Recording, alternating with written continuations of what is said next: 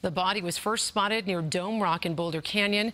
The canyon was shut down while crews searched for that body, and 7 News reporter Russell Haythorne is live along Boulder Creek tonight. Russell, the search just called off for the night. Yeah, Teresa, it was simply getting too dark out here to safely keep searching, so they called it off about an hour ago, just before 9 o'clock. You can see Boulder Creek running very high tonight, so sadly, if there is a body, it could be just about anywhere by now. This all started at about 4:30 this afternoon with the call coming in that someone in fishing gear was floating face down in the creek.